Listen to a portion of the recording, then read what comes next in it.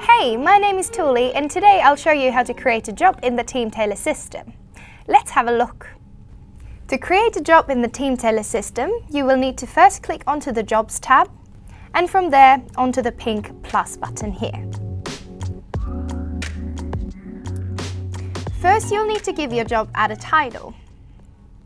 If you have a different internal reference name for the job, you can state that up in the job name section.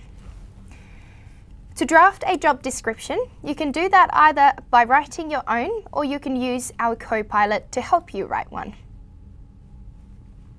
Once your job ad description has been written, you will also have the opportunity to write a short pitch, which is a way for you to highlight why candidates should come and work for you.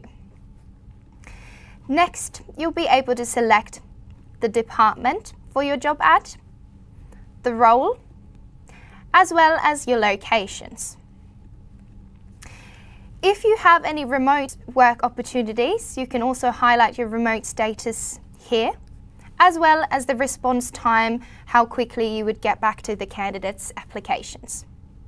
In the recruiter and colleagues section, you can firstly highlight who the main recruiter of the job is, as well as then the future colleagues of this particular job.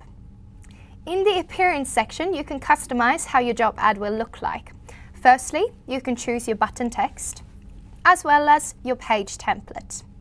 If you want to edit the background image, you can do so by clicking onto the Choose Image button, and then you'll also be able to do some minor color edits.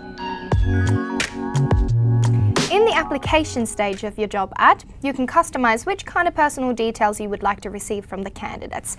Email, however, is always mandatory. All the other details you can either have off, optional, or mandatory. With questions, you can ask any additional questions from the candidates that can help you later on in your screening process.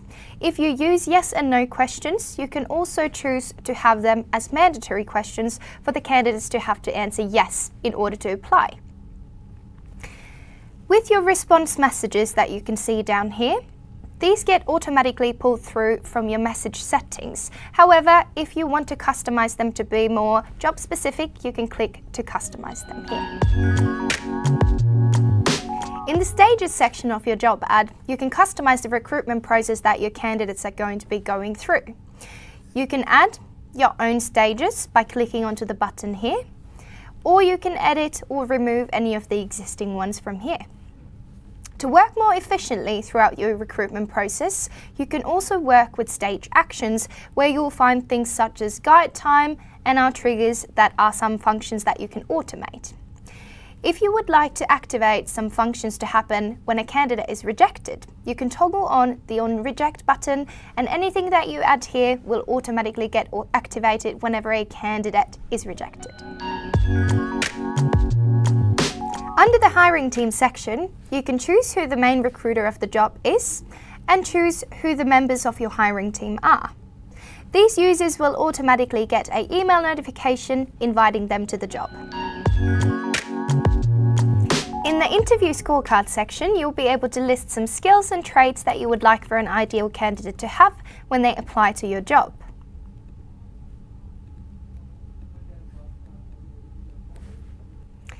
Now that we're done creating your job, you can firstly save your draft so that you can then easily go and view how your job ad would look like as a candidate. You can also pin your job to the top, meaning that it will always be the first job on your internal jobs list as well as on your career site. Then you can set publish dates and end dates to your job, as well as use tags to easily find your job in the system. Once you're fully finished and ready to publish your job, you can simply click onto the pink Publish button here. Thank you for watching. Remember that if you have any questions throughout, you can always reach out to our support team via the chat button in the platform. Happy recruiting!